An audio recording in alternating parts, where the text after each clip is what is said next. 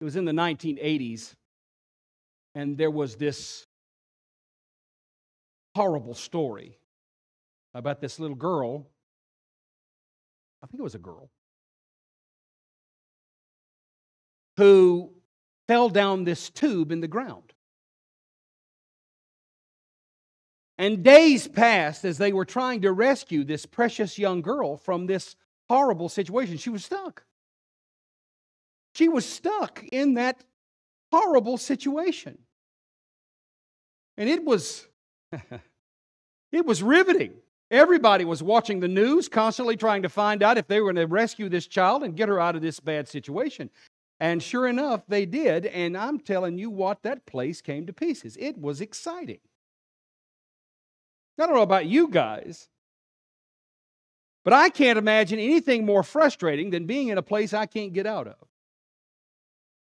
As a police officer, I was always trained to sit with my back facing so I can see the door. And I always, when I walked, I mean, it's weird. And even now, my poor children have to deal with the fact that their father is absolutely insistent. No, honey, you can't sit there. Daddy's got to sit there so he can watch the door. What am I going to do? Am I going to raise the cross up? No, that's not a bad idea. Not a bad idea.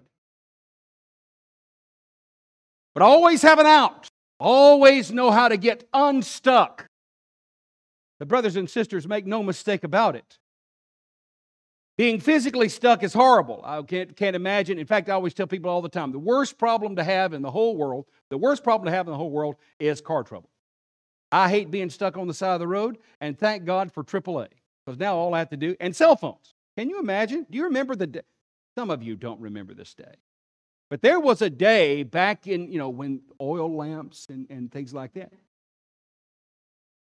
There were no cell phones, and so if you got in trouble on the side of the road, you either had to just stick out your thumb, or you had to hope that a kind person had come by and help you out. But that was the world that we lived in. Getting stuck stinks. Well, brothers and sisters, make no mistake about it. If that's true in your physical life, make no mistake about it, you can get stuck in your spiritual and in your emotional life as well. In your physical life, you can get stuck. In your spiritual life, in your emotional life, in your psychological life, you can get stuck.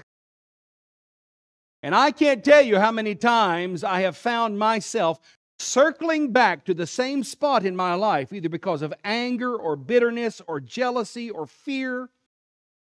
And every time in my life, or if something happens in my life that reminds me of that moment in my life, I find myself, my emotions automatically going to that spot again. I'm stuck.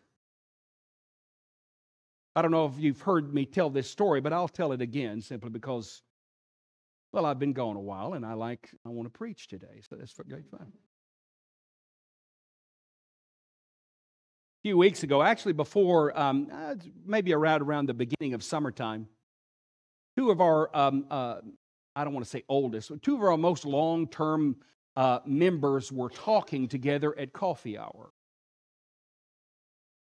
And one of the long-term members were saying to the other long-term member, and they'd been here through most of the, when we were on Curry Drive and when we first got this property and we were all stuck in this. By the way, you see that beam right there? For those of you who are new, that's where the old house used to stop and where they used to have church services. Everybody was kind of standing like this with each other. I can't imagine. No, most of you'd be outside. Anyway.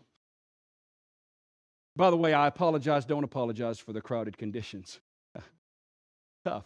Anyway. This was the old place.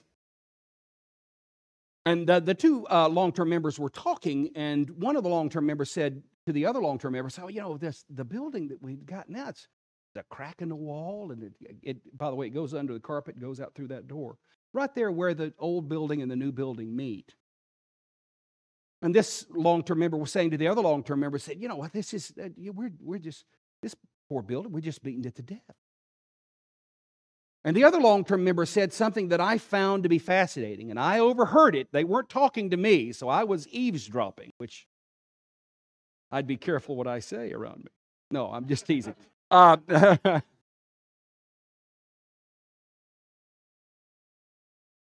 The other a long-term member said to the one who was talking about the building being in kind of a challenging shape and being really beat up, he looked at her and said, well, we were only planning on being in this building for 2 years.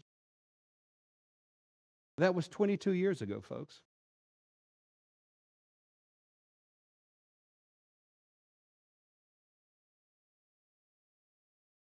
It stinks to get stuck. Because there are implications and consequences to being stuck. If you get stuck in your emotional life, you can no matter how. In fact, I've met men who were 50, 60, 70 years old, and yet they were stuck in their teenage years. And I never will forget this one guy who he wanted to just be cool. And he's 64, 65 years old, right around my age. And maybe it was resentful because he still had his hair. But anyway, that ponytail and that earring in his ear, and he was trying to keep up with all the hip, cool language. And I'm going, and it just doesn't fit you. You're stuck. People who act immaturely in their life, even though they've had years and years and years of life, immaturity is a sign of being stuck. Especially if you're 30, 40 years old. The constant hunger for pleasure or the constant anger at some past wrong being done to you, you get stuck there and your life lives with the consequences of that. Well, if that's true of people, it's also true of communities. And so yesterday we spent about 735 hours in the Parish Life Center with Bill Marianas. It was 740, I don't remember. But after a while, I just kind of zoned out. But we were talking about doing some leadership training for our parish council. And because, brothers and sisters, let me tell you something. God loves you. You hear me? God loves you. God loves you more than He loves buildings. God loves you more than He loves houses. God loves you more than He loves cars and bank accounts and educational degrees. God loves you more than your accomplishments. God loves you more than your accumulated stuff. God loves you. God loves you. God loves you. And God loves you so much that He will not allow you to live as if being stuck isn't bad. God loves you. God wants you whole. God wants you healed. God wants you to be complete and mature and well-rounded and healthy. And when you're stuck, something's wrong. Where are you stuck this morning? Well, I want to tell you where our challenge is in our current life of our community. There are challenges to getting stuck. And I want us to get unstuck. Would you like to learn how to get unstuck? I want to get unstuck. One of the things that our community did several months ago, almost a year ago, maybe over a year ago, doing the strategic planning initiative, and we came up with a why statement, core values, mission statement, and vision statement. Isn't that cool? I love doing stuff like that because it just, I'm not a big self-help guy because I find most of the stuff, all except for it was on fire when I laid down on it. Everything I needed to learn, I learned in kindergarten. Don't hit, keep your hands to yourself. Share. But I love this stuff because it allows us to get unstuck from the stinking thinking that keeps us locked in a pattern of living and a pattern of behavior that has us repeating and going back to the same spot over and over again. And by the way, God will let you do that your whole life so that you will deal with that moment in your life and get unstuck. Emotionally, spiritually, physically, institutionally, get unstuck. And so we came up with a why statement. I love it. Welcome all on a transformational journey to a life of purpose and salvation. Why are we here? We're here to invite everyone, to welcome everyone, you and your friends and your neighbors and the people you work with and the folks across the street and people who don't look like you and people who don't have the same background as you do and people who may even not speak the same language that you speak.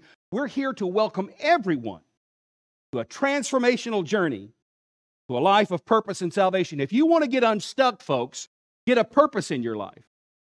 If you want to get unstuck, understand why you're here. Understand why you've been given the gifts that you've been given. If you want to get unstuck, figure out your why.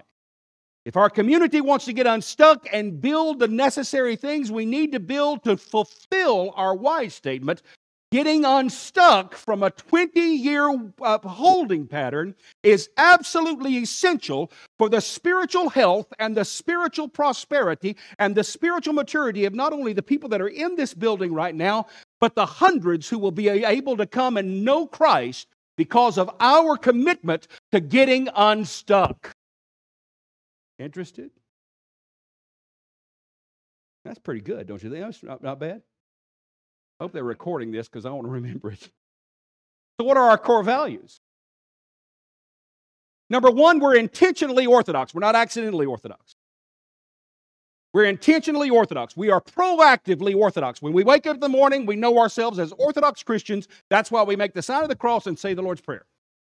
We're intentionally, purposely orthodox. Secondly, we're a community. We're not a me and Jesus got our own thing going place. We share each other's gifts. We share each other's burdens. We share each other's tears. We share each other's laughter. We share each other's lives. We're a community. And we also practice agape love. By the way, you know that's agape love is different than just your standard run-of-the-mill love. Because Greek has several words for love.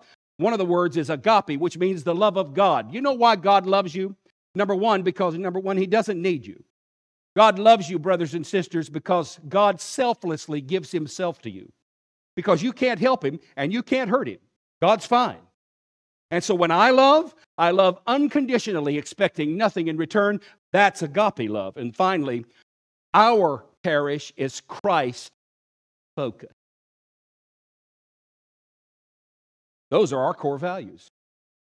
Finally, our mission statement to Saints Raphael, Nicholas, and Irene is a welcoming family that develops intentional Orthodox Christians through worship, education, outreach, and service.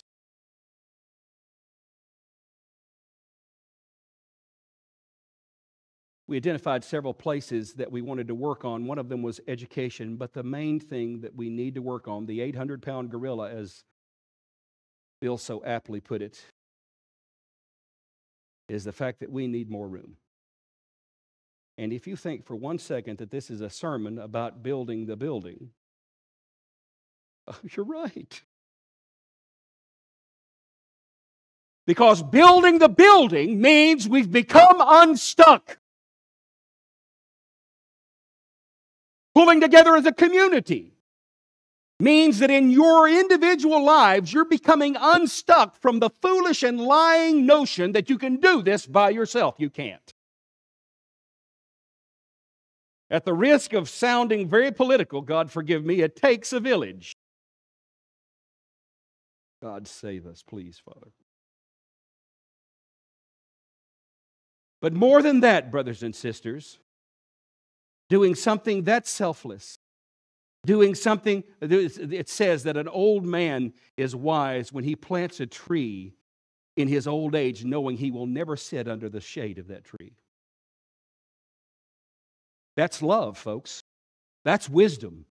That's getting unstuck from the temporary and grasping onto and being made large and being whole and being made healed by the eternal wisdom of a God who wants you unstuck. Wherever you are this morning, whatever you're doing, whether you're stuck in your brain, you're stuck in your heart, maybe you're stuck in some bitterness that you just can't let go of. Maybe you're stuck in some unforgiveness that you just can't get past. Maybe your feelings have been hurt, or you're in pain because of a wound, both either physically or spiritually. God wants you unstuck, folks. And this morning, God wants Saints Raphael, Nicholas, and Irene unstuck. So, let's get unstuck. What do you say? Amen. Thank you so much for watching. I pray this was a blessing to you. If it is a blessing to you, please don't forget to like and subscribe and share these videos.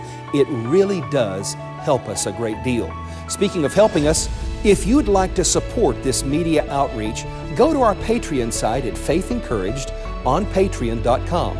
You can also visit us at our website at faithencouraged.org and write me at frbarnabas@faithencouraged.org. I look forward to seeing you next time. Don't forget to like and subscribe. God bless you.